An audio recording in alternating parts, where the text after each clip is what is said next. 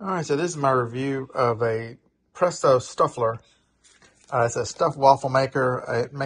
This thing is absolutely amazing. I've used it 8 or 9 times since I got it in the past week.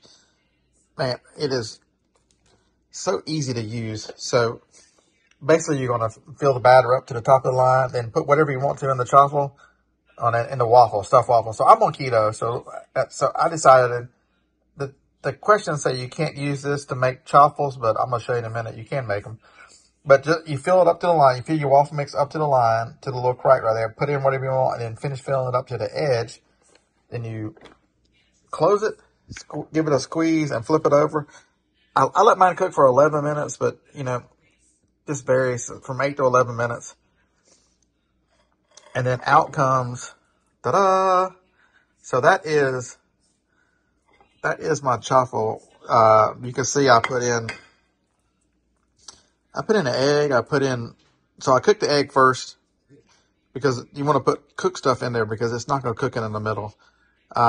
Bacon, ham, and cheese. Does that not look amazing?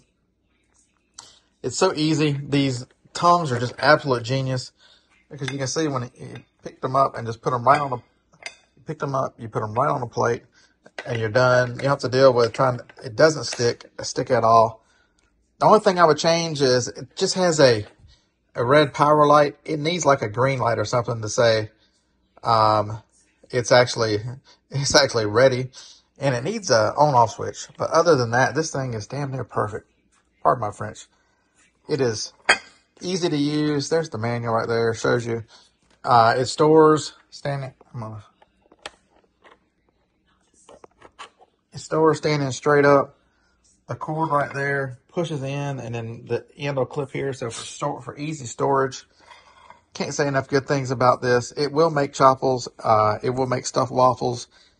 I've made them with strawberries and cream cheese. I have made them with a full cheeseburger in there.